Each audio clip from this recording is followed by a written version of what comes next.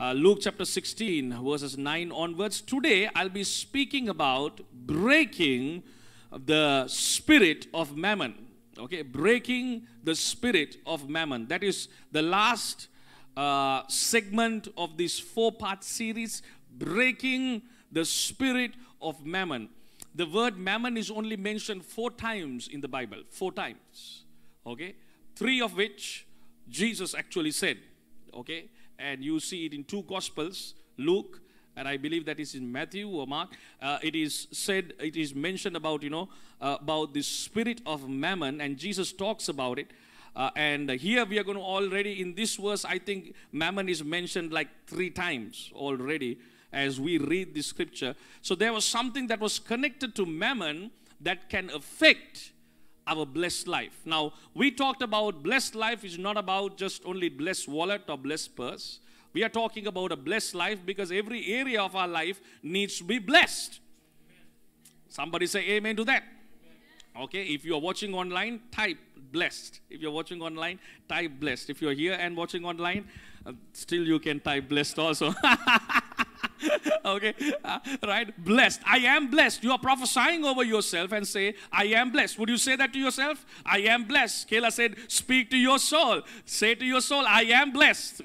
I am blessed. That means health, that means future, that means education, that means mentally, spiritually, in every area of your life, marriage, children, whatever that you think of, you can be blessed. Amen.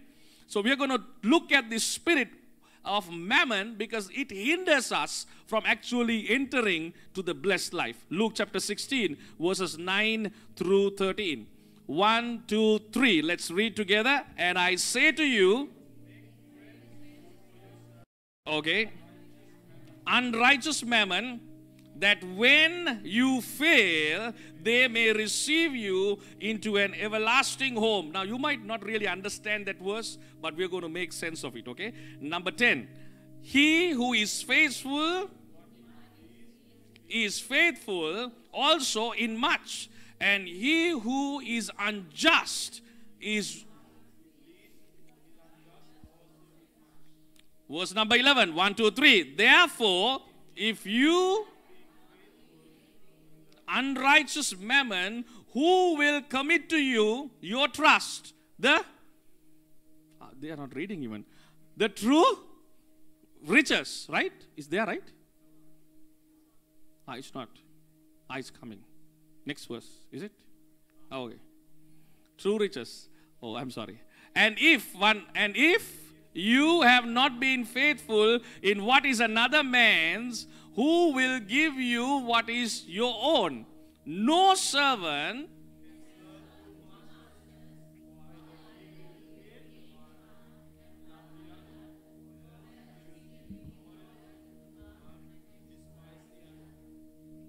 you cannot. Everybody say together, you serve and Mammon. Now the word Mammon actually is an Aramaic term.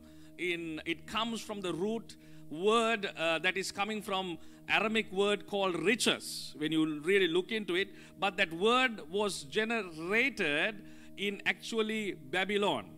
Okay, the word actually comes riches, that actually came from Babylon. Do you know where Babylon was birthed out of? Anybody? Any guesses? Tower of Babel. How many of you understand Tower of Babel? How many of you know Tower of Babel? Heard the story of Tower of Babel, okay? Okay? What happened when they built the tower? What happened? When they were building the tower, what did they say? When we reach, we will not need God. So actually this root word comes from there, where you feel like, I don't need God anymore. I have everything I want.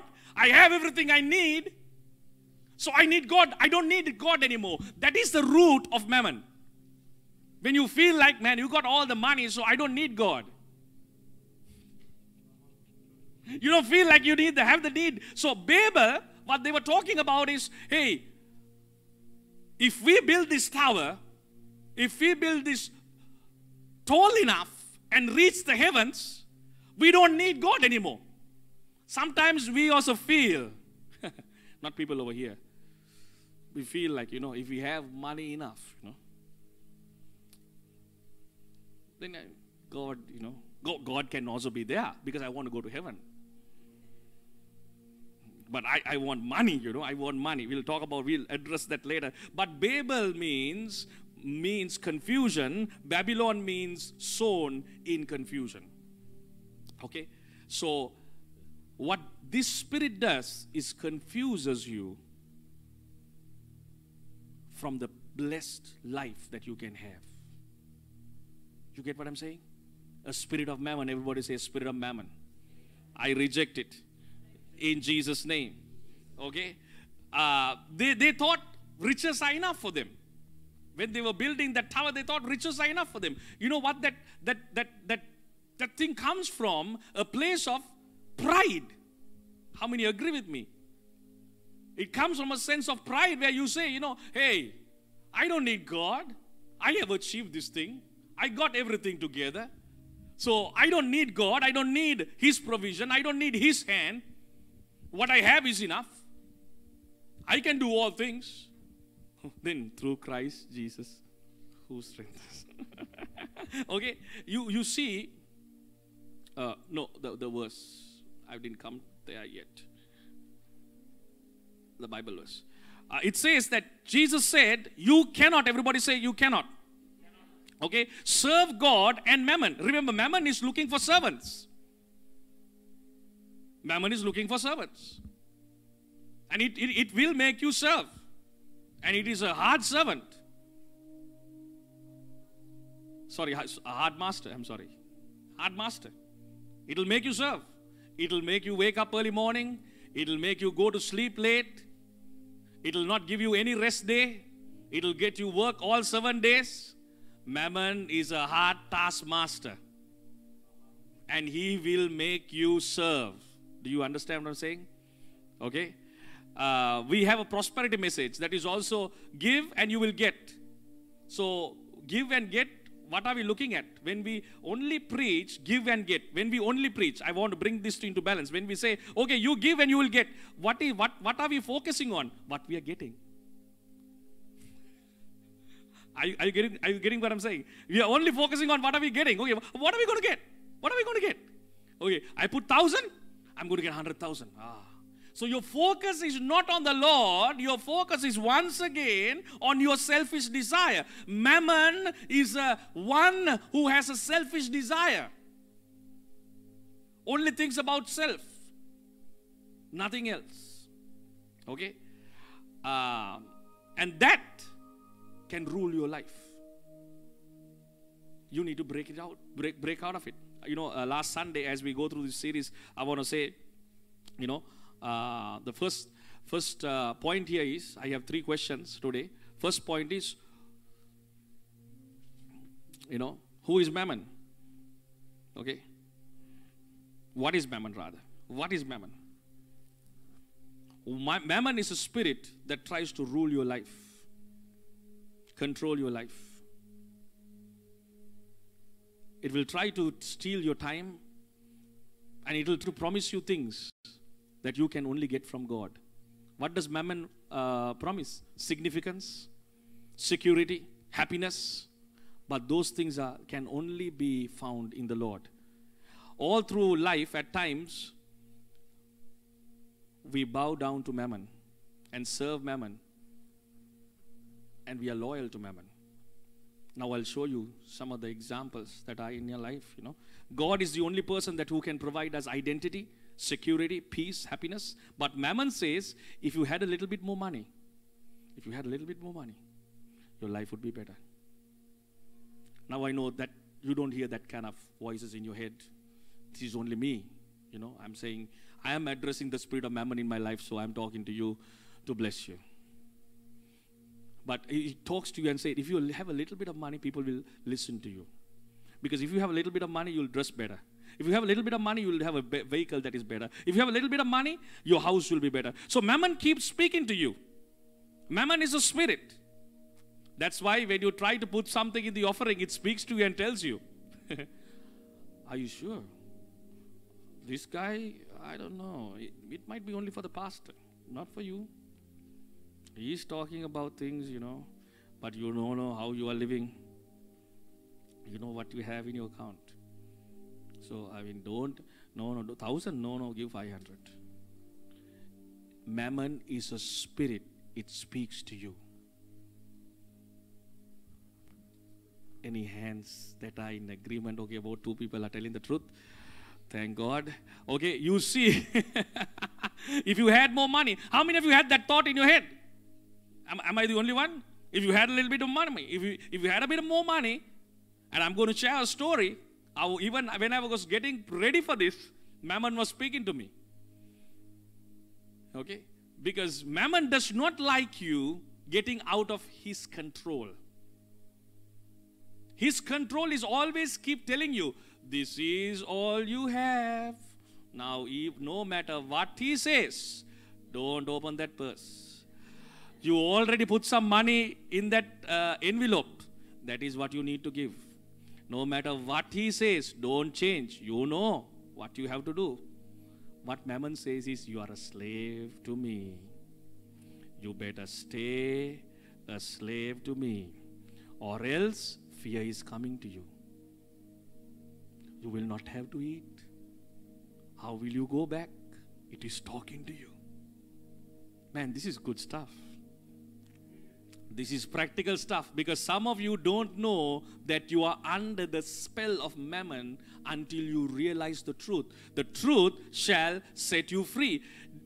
Did you ever, when you read the gospel, I believe you're reading the Bible, so when you read the Bible, when you read at least the 4 gospels, okay, Matthew, Mark, Luke, John, have you ever seen Jesus say, oh, I need more money?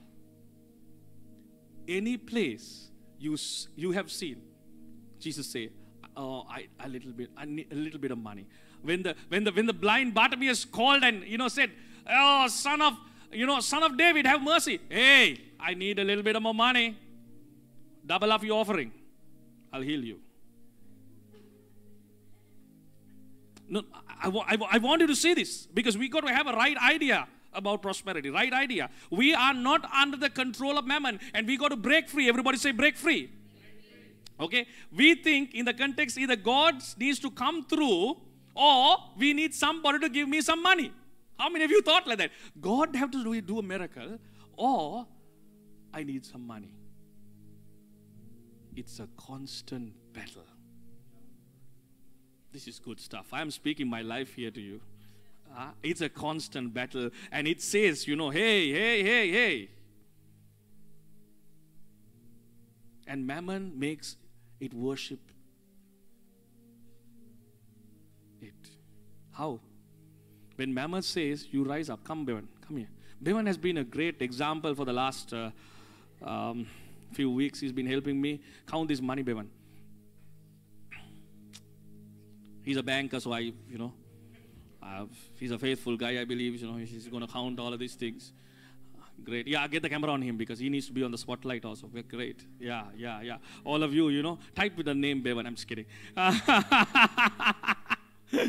right, look at it. How much is there? Say it loud, man. 50,000. 50,000. Now I have a question for you. I'll tell you how Bevan, how not Bevan speaks, but Mammon speaks. I'll tell you how Mammon speaks to you. Mammon speaks to you and says, now I'll ask you this question, ladies and gentlemen. Be honest with you. If I tell you, I'm going to give you this 50,000, but tomorrow morning, you got to wake up at 5. Listen to this. This is how Mammon speaks. This is how Mammon speaks. Some of you don't know that you are under the grip of Mammon. And I'm showing you how you're under the grip of Mammon. When Mammon speaks and says, hey, I'm going to give you 50,000, will you wake up at 5 o'clock? And I'll tell you, because you are not answering, I'm speaking for all of you, I believe, because you've already thought, what can I do with 50,000? Ding, gotcha. Wow. I'm preaching good here. What I'm trying to tell you. Somebody told me, I can't wake up. I'm not a morning person, but I can't wake up. But I'll tell you that somebody, if I tell you 50,000 is given, next day morning, you are up at 5 o'clock. Why? because you got plan for money. Because I'll tell you, because money is a spirit of mammon that controls you. Money is not evil. We're going to look at it. But mammon can control you and determine when you wake up and when you go to sleep. But if I tell you that the God of the heavens and the earth can deliver you more than 50,000 if you honor him first, and I tell you to wake up in the morning. Come on, this is good stuff. Come on, this is good stuff right here. Good stuff. I'll tell you, if some people knew that you were giving 50,000 out today, if you come to service, I'll tell you, I bet we will not be able to close these doors right now. Why? Why? Not 8:45, 8:30. No, 6 o'clock in the morning you'll be here. Why? Why? Ladies and gentlemen, look at this. Why? Why? I mean, this is good stuff right here. This is what Jesus said.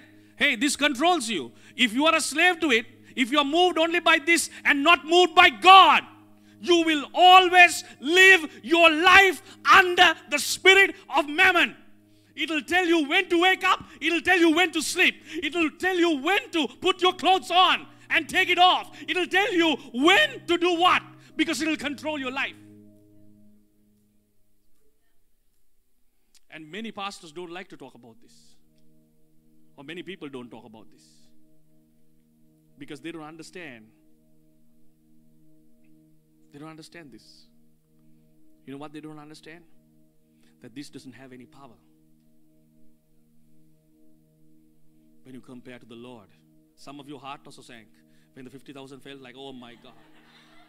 Because I'm thinking about all the things. Yeah. He got a bit scared. He took his phone away. You know what I'm trying to tell you here, ladies and gentlemen? I want you to hear this very clearly. Do you get what I'm saying? I want you to get this clearly. You know, if you put the Lord first, you know, people find a way when money is on the line.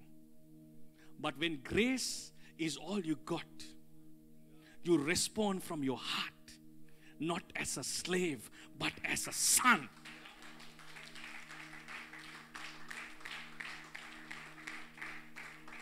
Slavery tells you, commands you. God opens his hands and welcomes you. If you know what he can do. I'm talking my life here, ladies and gentlemen. I'm talking my life. The things that we have right now, it's not boasting. I'm boasting in the Lord. The things that we have, all the things that we are living with right now, I can tell you, yes, I've worked hard, but I put God first. We put God first. And I can assuredly tell you that if money is the factor that controls your life, no matter how much you give 10%, because you only feel you need to come on a Sunday and that's it, you will never let the Lord lead you for the rest of the week. Wow, that came out so good, I can't even remember to say it again. Okay? Do you understand what I'm saying? Some of your heart is being pounded when I stand on the money and the 50,000. Man, don't tear that. Don't stand on it, man. You know what I'm telling you? Don't let that spirit determine when you wake up what time you will give to the Lord, because God comes first. It's been seen. You know, people will get prizes. People will do whatever it is to come. If I tell you, am I telling the truth here? Can I be honest with you? Am I telling the truth here? Why? Because we are moved by it. And when you only let go of it, you will see real blessing come to you. It'll chase after you. It'll chase after you. I'm telling you. It'll chase after you. When you learn how to give, when you wake up, what is the first thing you give? What is the first thing you do when you wake up in the morning? Can you wake up early enough to give him? Gosh, this is good stuff. It's speaking to me also. This is not all about Sunday. That's why we come together on Sunday. But Monday morning we pray with the marketplace people. Okay? And then throughout the week we have life groups. And why do we have all of these communities? Because we come together to honor the Lord. And it is an important factor to honor the Lord.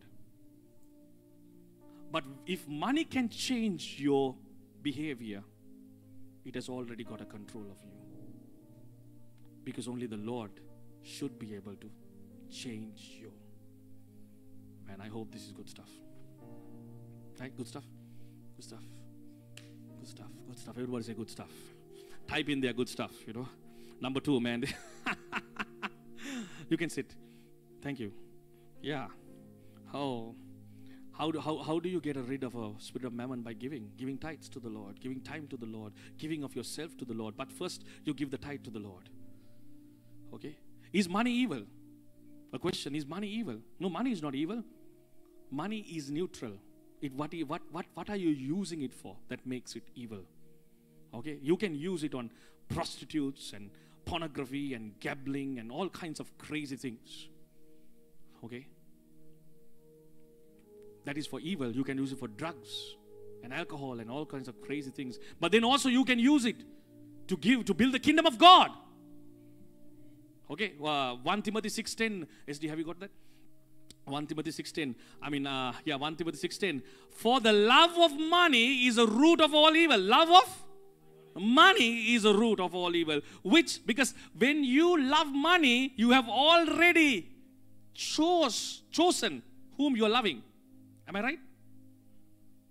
Because Jesus said you can't serve 2 masters. That's why when money is on the line, you can wake up.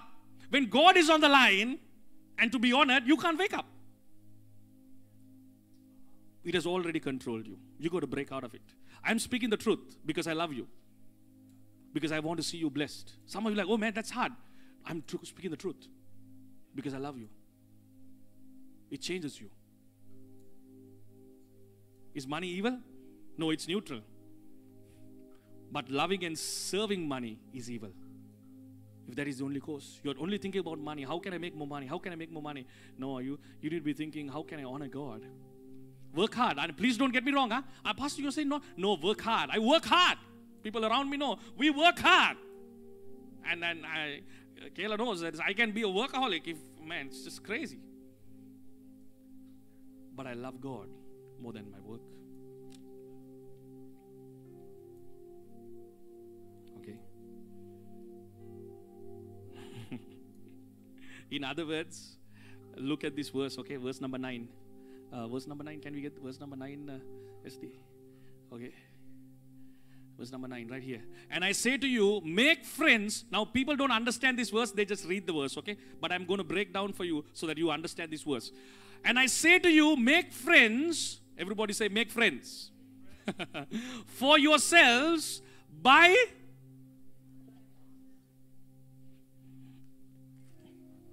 unrighteous mammon. What is it? Okay. That when you fail, they may receive you into an everlasting home. People are wondering, what is this? You know what this is? Look at this. That word fail. Okay, this is NKJV. We are reading right here. The root word fail means dead. When you die. Look at this. So use mammon to make friends. Now, not by bribing. But telling, use your money to invest in the kingdom of God so that the people who come to know the Lord, okay, when you die, they will receive you into everlasting. I thought that was a powerful revelation right there. You didn't see it like that. Now look at that. I say to you, make friends for yourself by unrighteous mammon. Use the money you have so that you will build friendships that will be influenced to bring to the kingdom of God. Now don't give money and convert them, but don't use your money on yourself. But know how to have the idea that you're going to sow into the kingdom of God. In other words, when in a day, in 50, 60 years' time, when Pastor Woody and Pastor Melanie die and go to heaven, all of the impact they have made here on the earth, all of those people will come to the gates of heaven to welcome them. Now I have a question for you. Where have you given in the kingdom that you know those guys are going to come to welcome you? Wow, I thought that it was profound. Okay. When you sow, when you give, you're not only just giving to the church. Now see, okay, number 3, not only giving to the church, but you you have also become a part of that. Not only Pastor Woody now. As you give, you have also become a part of that welcoming company in heaven. Wow. Is this making sense to you? Do you understand what I'm saying? That's a powerful thing. Go home and read that verse again, okay? What should I do with money? Be good stewards. Some people say, oh, Pastor, I'm only getting 10,000. No, I only get 1,000, Pastor. So 100, what difference will it make, Pastor? So, no, look at this verse right here. Okay, if that is the way of thinking, oh, I have little, so I don't, when I get more money, I will give. If that is the way of thinking you have, God will not entrust much. Here, look at this, okay? Really quick. Verse number 10. He who is faithful in what is what? Least is faithful also in? Okay. And he who is unjust in what is least? You know what it means? If you can't give tithes from 1,000 rupees, and then you can't give from the rest of the money you have, how can he entrust good things to you? I heard a wonderful story. One pastor said he had an only daughter, and when the man who was going to marry or wanted to date came to meet him, he said, hey, he talked to, father would talk, and he was a pastor as well, and he was talking, and then he said, he was a pastor, and this boy was a part of his church, so dating his only daughter.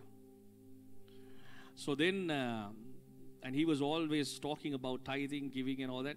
So when he was dating the daughter, so somebody said, I bet for sure your father has definitely looked at all of the tithe receipts of this boy who's dating, for sure. And she said, I am definitely sure. And the boy was like, oh my God. He's like, what do you mean? Oh my God, I thought you should tithing. Yes, but one day, I got 1 day late. I got paid on Friday, but I didn't have internet to transfer, so I transferred on Saturday. So this girl goes home and asks the father, hey, did you check his tithe? He said, yes, I did. Said, is there everything okay? Everything is okay, but one day, he has paid late. So one of his pastor friends asked, aren't you too hard on this thing? Then he said this, my daughter is my only daughter. She is my treasure.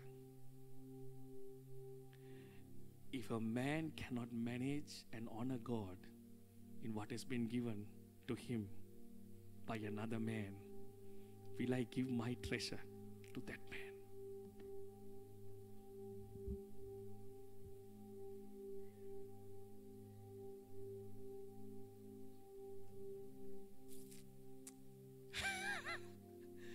I think a study for Pastor Julian and myself. But I am here to tell you, give, steward your finances well, discipline yourself to honor God first. Not only in your finances, in everything, make room for Him. Just don't think like you come to church is enough, Serve God with your whole heart. You pray in the morning. We are making space. We are making room. You know what we are doing? When we honor Him first in everything we do, in our gifts, in our time, in our talents, in our homes. You know what we are doing? We are breaking the spirit of Mammon of our life. We walk into blessing. Many Christians are there in the church and they're wondering why they are praying and not getting blessed. Because they have not come into God's order. While I was preparing this, we had a really big need. And while I was preparing this last Monday, every Monday is the day that I prepare for the sermon. I don't prepare Friday night or Saturday night. Mondays we prepare, take time, all the whole staff works.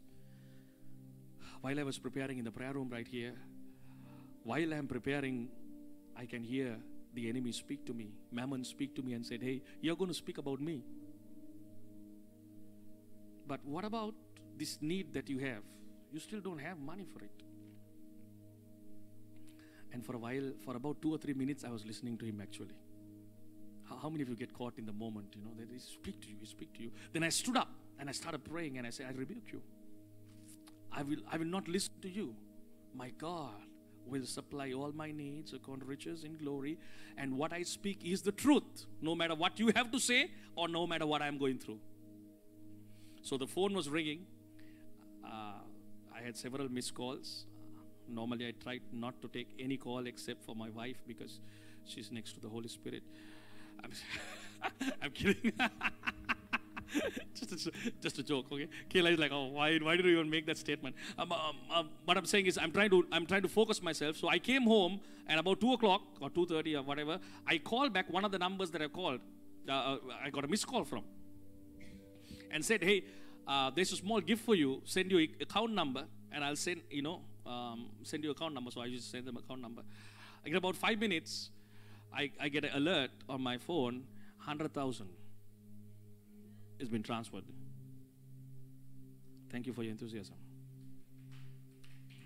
You know what I'm trying to say? What I'm trying to say is, when you learn to honor Him and not listen to the voice, everything in the Bible that you see does not look logical. Our finite mind can't hold an infinite God. Do you get what I hope you're understanding what I'm saying. So, science can't prove that a man can be there 3 days in the belly of a whale. Of course. Science can't prove that Jesus was born of a virgin. Science can't prove that. Can science prove walking on water? What am I trying to say? Any of these things, if you can prove, you have already put God in a box. God always does things out of the box. Actually, He does not have a box. That is why, hallelujah, yes. So what I'm trying to say is, when you give, it may not make sense. It may not make sense. Because it is something supernatural. Okay, with this last story, I will conclude. So what it means is, if you learn to give with the little you have, before time, you will have more and more and more and more and more. You will have, God will supply things for your family. God will supply things for you, and so that you can bless your friends and you can bless your extended family, because it is all about learning to let go of yourself and break the spirit of Mammon. Somebody say amen to that. Okay, Chick-fil-A is a international chain, but big in America. Okay, big in America. They decided several years ago that they will not work on Sundays. They will not work on Sundays. Okay, listen to this, okay? They decided they will not work on Sundays. And guess what? Sunday is the biggest payday of the week. And all of their consultants said, this is a bad idea. They said, no, we are going to honor God. We're going to take a Sabbath. You can Google this and you can find this. Normally, every fast food restaurant makes a profit of only $1 million approximately dollars a year. Chick-fil-A makes $5 million a year with a Sunday off.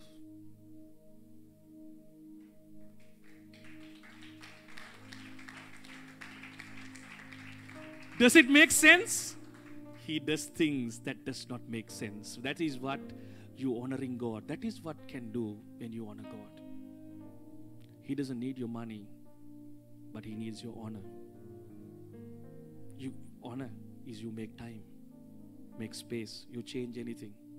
Don't honor Mammon so much in your life. Said you can't make room for him.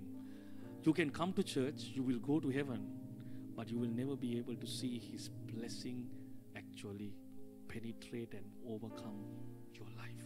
What is the first commandment?